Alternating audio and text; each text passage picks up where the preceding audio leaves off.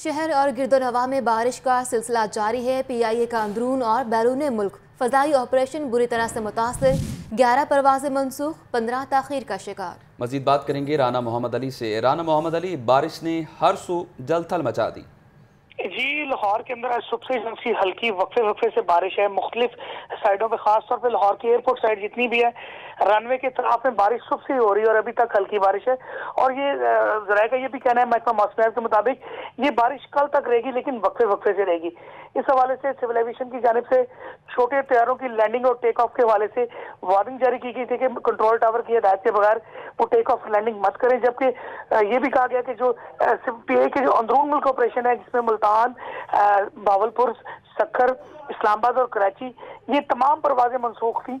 मुसाफिर को शदीद परेशानी का सामना रहा। कुल 26 परवाजें मुतासिर हुई हैं आज सुबह से लेकर अब तक, जिसमें से 11 परवाजें मनसूख है। बहुत शुक्रिया आपका मोहम्मद अली।